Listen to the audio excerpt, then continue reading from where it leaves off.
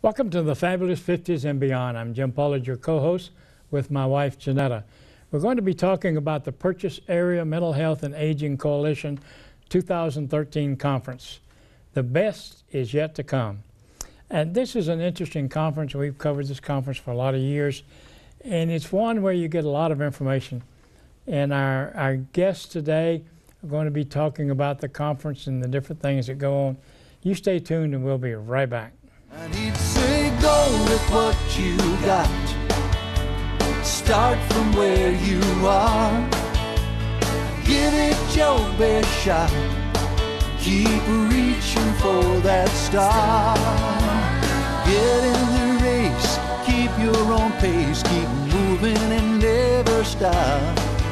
Just go. Go with what you got.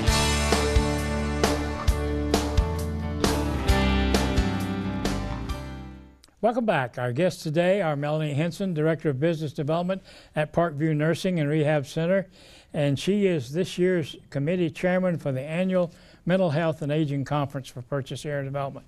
We like to commonly refer to that as PAD, but it's a whole lot easier when they do that. And Carrie Gottschalk, right? Singular. Gottschalk, singular. All right. I'm sometimes have trouble with names, but we'll get it straight. If you don't mind, I'll just call you Carrie. That'd be fine. Okay, good. We were trying to decide what number of conference this was, and none of us seem to know. We just know it's been around for a long time. And one of the reasons it's been around because it's a good conference. Oh, yeah. You know, and there's a lot that goes on, and there's a lot of good information. And as I was telling Melanie, one thing that we're excited about is they're going to have a breakout session on hoarding. Oh, yeah. And hoarding is becoming a big thing today, a big topic of discussion. And so let's talk about, number one, let's do the who, what, when, where, and why. Sure. Okay. All right. So right at the beginning, what we do is we always provide an opening small breakfast for everybody as they're coming in. And then we have a speaker in the morning. And this year's morning speaker is going to be Andrew Halford, who's an entertainer, and he actually does a lot of book reviews at the public library, and he's really, really entertaining from what I understand. And so I'm really excited to have him. And then after that, we'll have two breakout sessions, two blocks, and in each block we'll have 3 different speakers to choose from. And Gretchen Roof did the hoarding class last year, and it was super popular, so we brought her back. She's going to be doing that for 2 sessions this year, at the 10 o'clock session and again at the 11 o'clock session, because everybody packs into that particular one. It's just really interesting to everybody. So, and then Shanna Poindexter, who is with Lord's Hospice and Home Health, she's going to discuss hospice and some of the things that hospice can do to help benefit people, you know, because they really play an important role.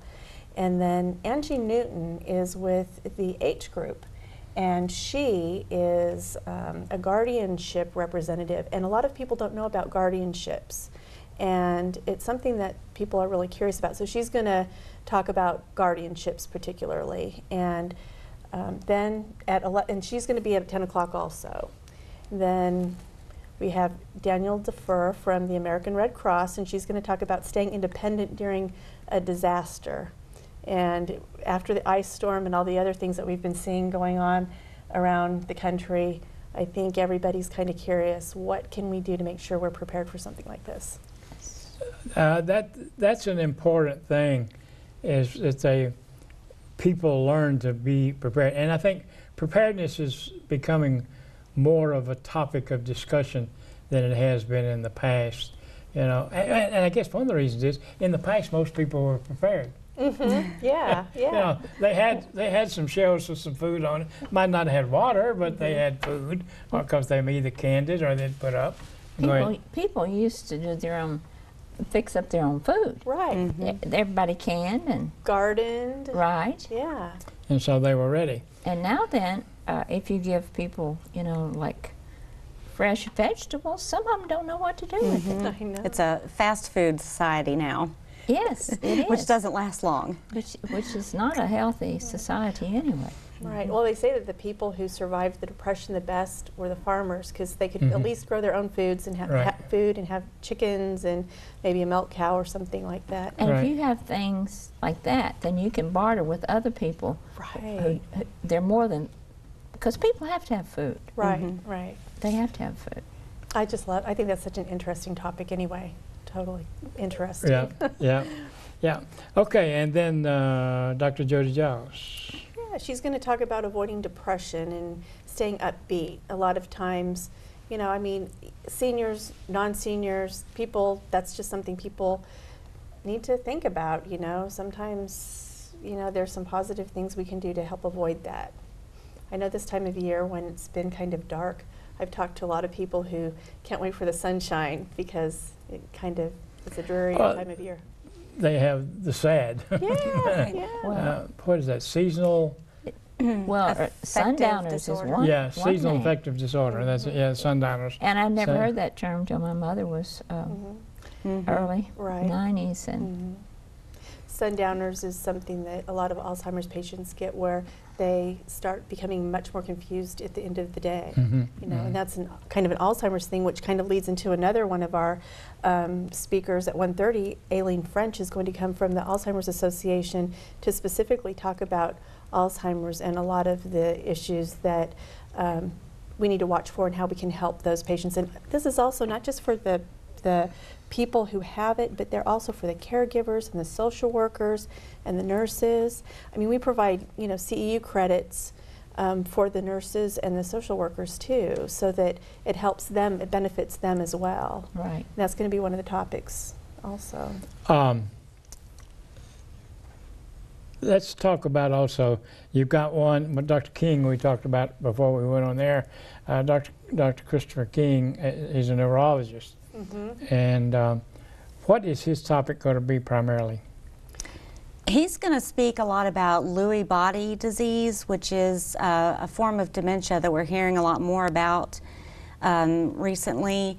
It can affect younger folks, younger than you would think of, experiencing dementia. And so he's going to demystify that a little bit for us and explain some of the symptoms that we might see. To look for? And, Right, yeah, right. some things we can look for.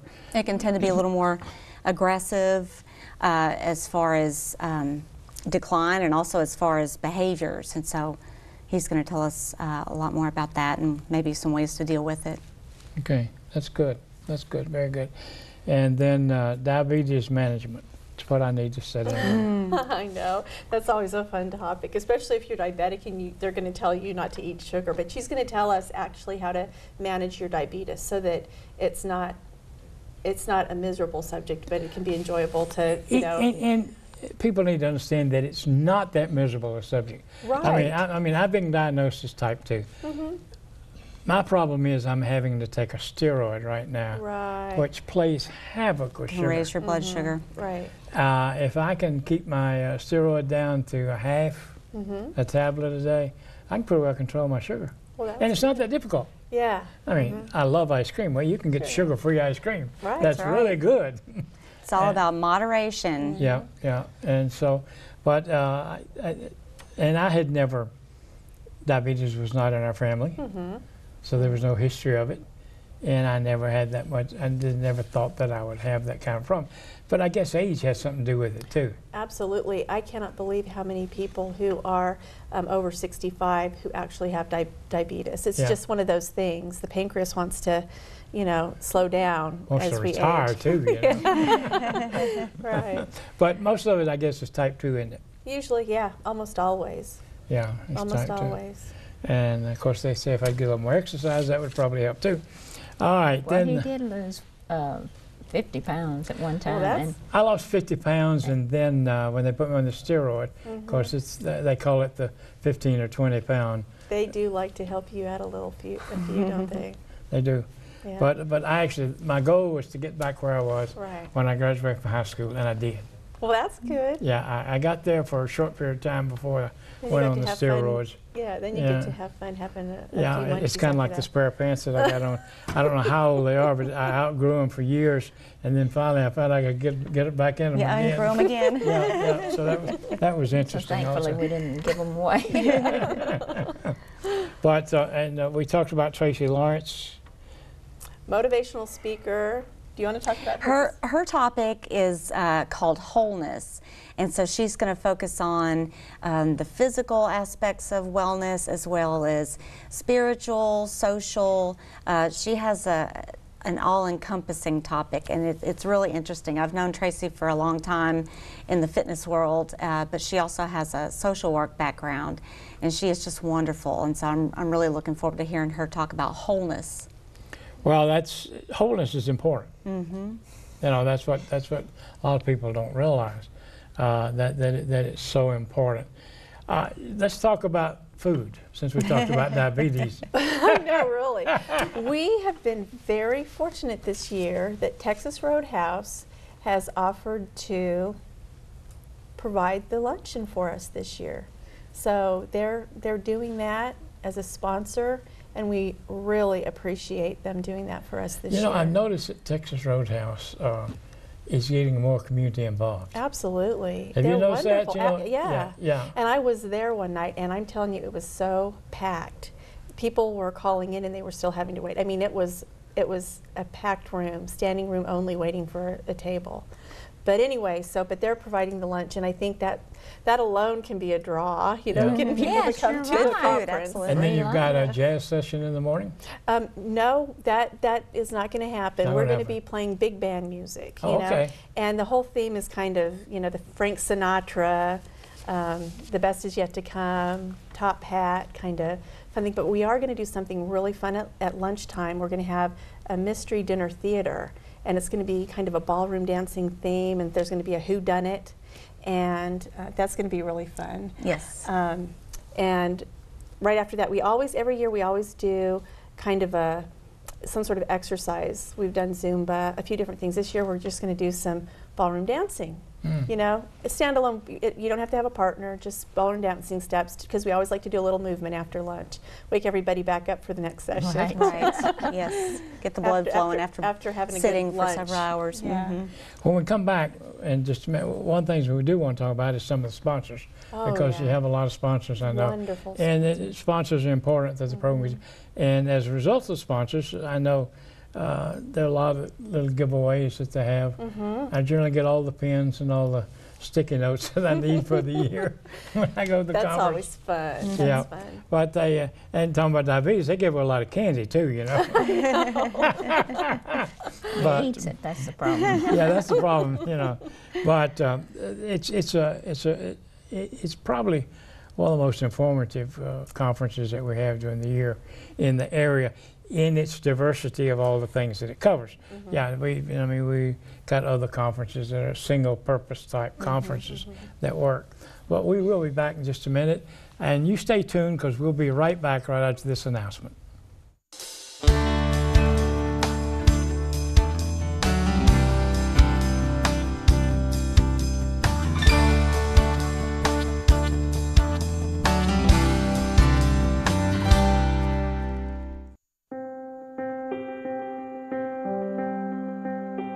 Diseases will be cured here. A new form of energy will be discovered here. And here, the first flight to Mars will be launched. From inside this room, the latest social media craze will be created, as will the most downloaded song of all time. And in here, the next blockbuster 3D movie will be made, because great futures start here. It's where the Boys and Girls Clubs, in partnership with Microsoft and Comcast, are teaching kids computer skills in a program called Club Tech. It's just another way we're helping millions of students succeed today, tomorrow, and beyond.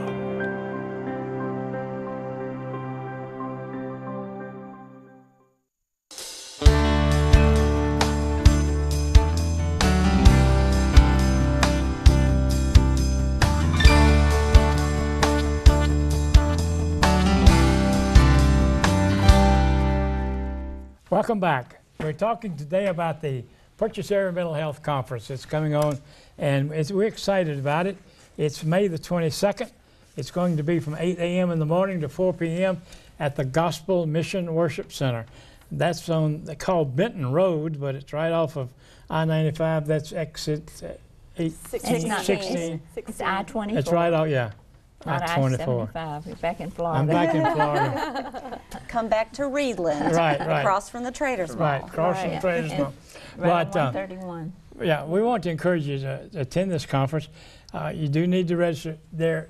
Talk about the fees and the scholars, whatever they are.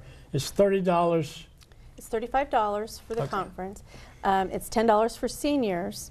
And we're crossing our fingers that we might be able to get a scholarship this year. Generally, they have had them in the past, but we Right. don't have the final. There have been a lot of different cutbacks, and so we're still waiting for the final, yes, we get to give the scholarships. And So CEUs are available. CEUs are available. Yes, they are. And that's important for some of them that'll be attending the conference that they get the It's CEUs. very important. But it's a good time, you know. And like I said, I really hated that I had to miss last year. It was the first one I'd missed in a lot of years. And so we want to encourage you to put this on your calendar, May the 22nd. And it's at the Gospel Mission Worship Center from 8 a.m. to 4 p.m., starting out with refreshments in the morning at 8 o'clock while you register. And then Texas Roadhouse is doing the lunch.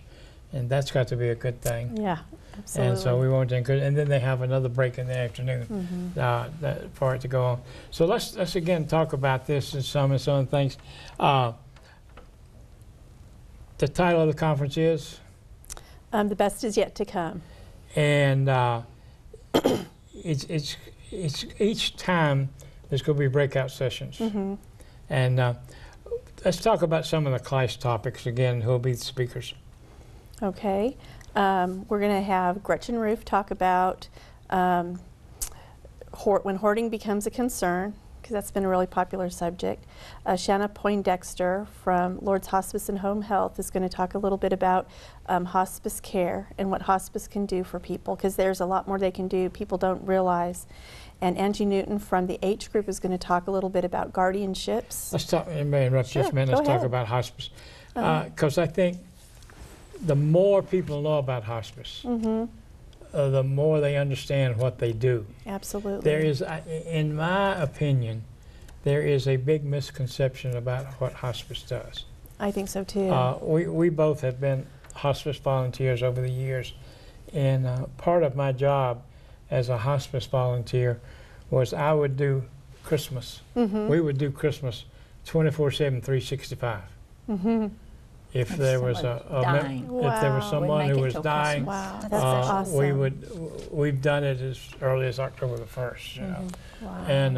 And tremendous. If people just knew the heart of the workers, I mean, these people, they would prepare Christmas dinner, they would bring a Christmas tree in, they would decorate it, they would put it up, and bring big bags of presents, Wrapped. wrapped and everything. That's so neat. And then we would go and you got take to the be presents set- in. And they had pictures, and this will be a memory Right. that they'll always have. Right. And I think the children even will. We had one case, we went to Hendersonville, Tennessee. First, it was a soldier that was dying. Oh. Yeah, boy. I work with Campbell, Fort And, Campbell some too. Right. And And he had didn't he have two sets of two twins? sets of twins Oh, my under goodness. 6 years, 7 years old. And, My goodness. Yeah. And he was dying. So we went and had Christmas with them, had a dinner. We went there like 10 days before Christmas, and but they said he'd be dead by Christmas. Yeah. That's So, so sad. So you know, it's just that the services that are available, and then they have what they call Camp Robin. Are you familiar Yeah. Yes. That's with wonderful. the Camp Robin? And we've been there for some of the Have you? camps, and they're good. This is not with what you're doing, but it's That's with okay. hospice. It's we were- related. Yeah, We were, absolutely. One year I was there, and I had a group that we were participating with, and so they go in for group time. And so I just go in with them, you know, and they tell the kids, they said, now y'all sit down on the floor, and we're going to have group time. So all the kids sit down, and one of the guys says, well, Santa, you go sit down there with us? I'll never get up. I said, if somebody will have to help me get up. So we sat there, you know, and the different ones came share time, and they shared why they were there and different things. So when they came by me, I just let them pass on by. Same kid.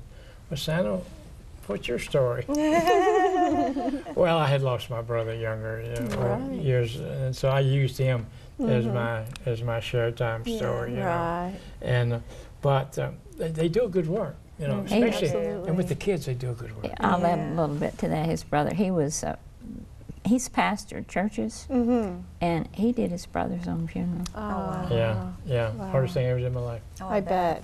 Yeah, That I mean, I takes- took part in my wow. mother's funeral, but to do my brother's whole funeral. Oh, boy, I can imagine. But it was that Camp Robin was always a lot of fun, Right. and then of course they do the balloon releases and everything like that. But hospice just can be a great aid. Absolutely. You know, and one of the things that Shanna Poindexter told me, she's the one that's going to be speaking, she said, you know, one of the misconceptions is that, you know, they only can have 6 months of hospice. But she said that's not necessarily true. You know, she said, you know, they have to, you know, there's a lot more that goes into the decision-making process. And people don't realize that they can go into hospice and out. Right. They can, yeah. That's true. And You know. Shanna, we were at an event together the other night, and Shanna was encouraging folks, as soon as you get that diagnosis, to go ahead and call so that you can receive the hospice benefits. Right. As long as you need to. And if there's a change, they can longer come if out, better. you know. That's Right. absolutely Yeah. correct. Yeah. And another thing too is they can be in a skilled nursing facility and still Receive hospice. receive hospice. So, you know, and again, like I said, that's part of what one of our goals with this program is to let people know, to inform them with good information about what's available and how they can take advantage of it. Right, right. See, in the years that we've done this, we have become educated ourselves as to services that are available for people 50 and 55 and older. Right. Because there are a lot of services out there. You're right, and all of the facilities work together. We want to be a resource to our community, and we encourage folks to come visit with us and visit with the agencies, even if you don't have that need right now, because when you're in that crisis situation, it's very overwhelming, Oh, yeah. and you don't know what to ask. So it's a lot easier to participate in events like this. Yeah, you need to to see what's you need out to there get this up to before plan you get ahead. into the situation. Right. You need to know, well, where can I can go back here.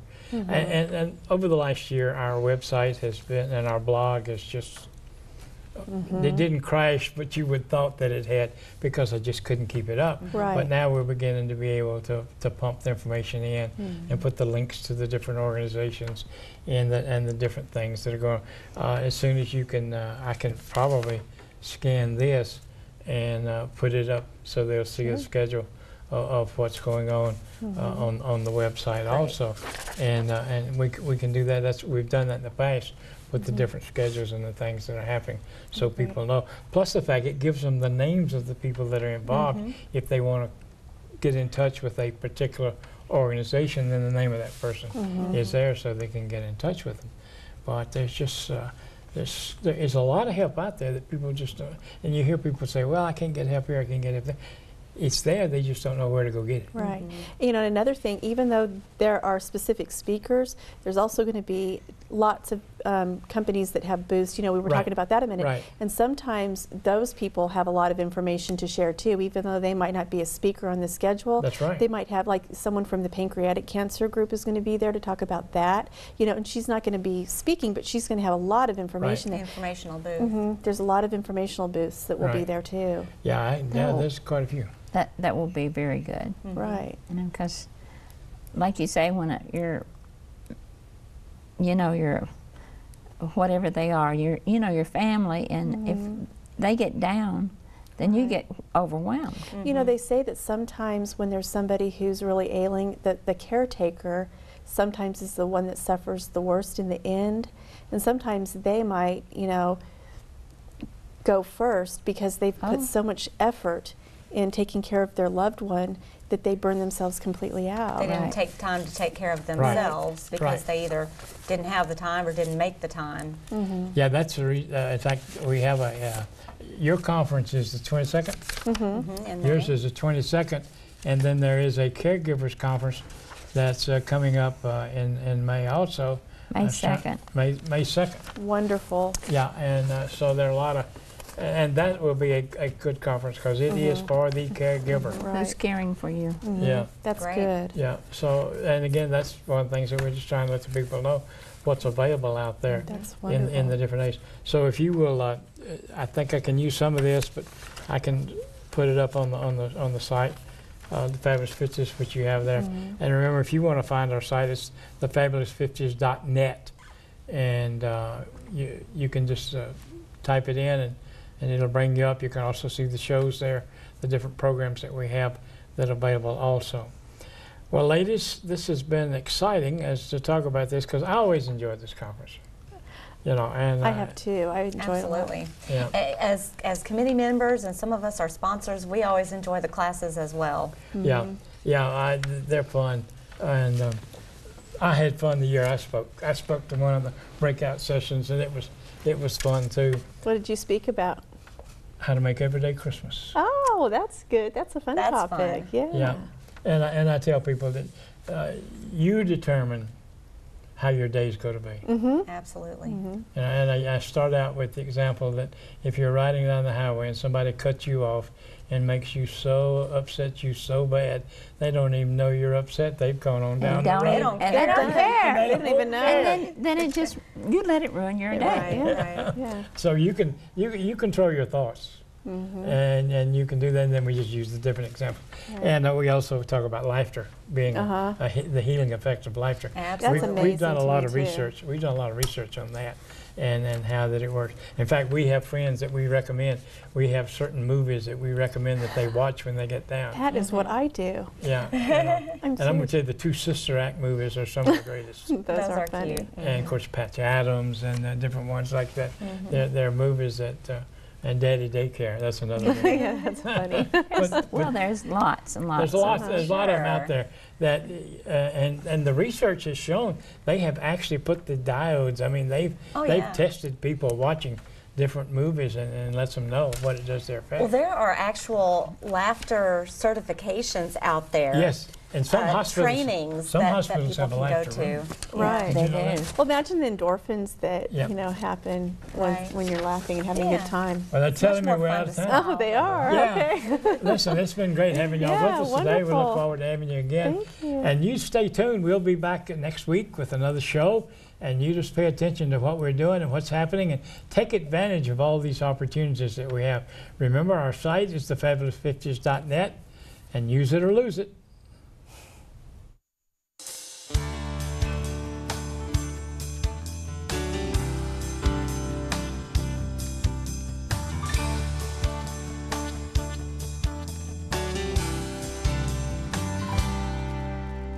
Can't see as well as I used to. Can't run as far or as fast. Sometimes I think that the old me is becoming exactly that. But when I start thinking of all I don't have, that's when I tell poor me Beethoven was 50 and deaf as a post when he wrote his Ninth Symphony. And he